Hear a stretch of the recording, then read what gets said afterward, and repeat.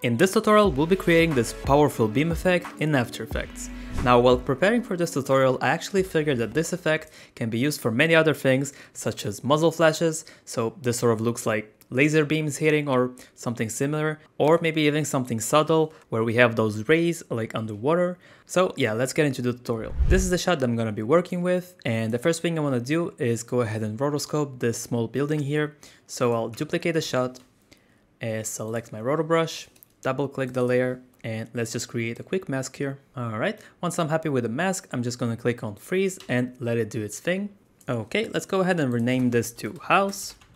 And we're gonna be adding our first effect, which is obviously saber, to create the beam effect. I'm gonna create a new solid, we'll make it black, and I'll drop this under my house layer right here. Let's add saber to it. Now I can use a mask to just create 2 points here, and that will be our emitter, but since I'm only using 2 points, I'll just go ahead and use these 2 core end and start. So I'll position this right here, and this one about here. I'll just make sure the same position is set for both on the y-axis here, and I can go ahead and isolate this. And I'll select one of the templates, let's go with fire for example. Alright, now the trick to this effect is using a CC scale wipe. So what this effect does is basically stretches out anywhere we place it. So if I'm gonna set this here, and I'll set the direction to 0 and start stretching it out. So we're getting some cool details from our glow and distortion, and they're stretching out throughout the clip. So we can use this to actually create some sort of a beam effect. Now I'm gonna go ahead and change the color here, and we're gonna go into the distortion, and here you can basically set how crazy you want this to be. I'm only gonna increase the core distortion here just so we get some more details. And we're gonna set the direction here of the wind to 90 and here as well, so it's going upwards. Alright, so if you want this to slow down, basically anything that has speed here, just set it to something like 0.2 and 0.2, and this should slow things down, and do the same for the core. But I want our effect to be kind of fast, so I'm gonna keep it at default. Alright, so next let's set a few keyframes. So I'll go into my saber and set a keyframe for my glow intensity and the core size. And on my scale wipe, just set a keyframe for the stretch. So let's move these 3 right here, and we'll start all from 0. And we can actually set another keyframe for the stretch right here. And this one will be, let's say, 50. And the last one's gonna be 35. I'm gonna select my keyframes, hit F9, and just select these 2 under my graph here, and just give it some ramping. And I'm gonna delay these keyframes here just by a few frames, so this way it just shoots out and kind of comes down just a bit here to give us some impact. Alright, let's unhide everything, and we can set the saber layer to add.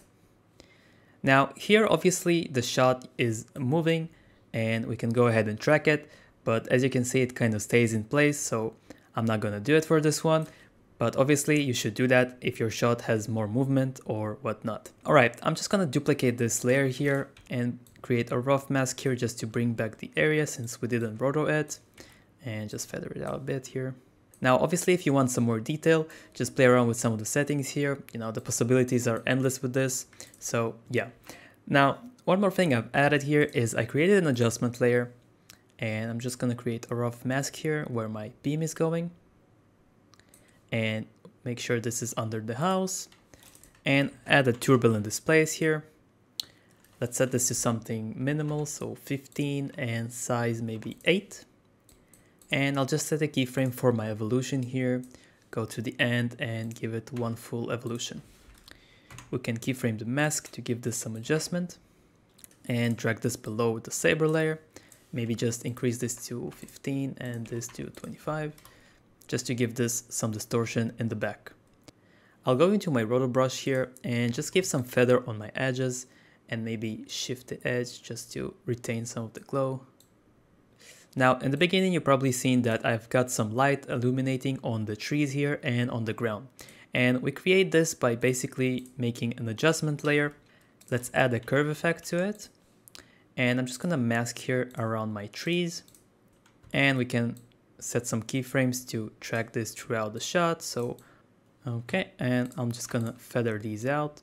So I just have these masks here I manually tracked on my environment, And on my curves here, I'm just gonna make it brighter, go into my blue and make it a bit of bluish here. Bring up the opacity, alt click the stopwatch and type in wiggle. Let's say 5,70. Obviously you want to match the color of our beam here, but yeah, this is pretty much how you create this effect. I hope you found this tutorial useful. Thanks for watching and I'll see you in the next one.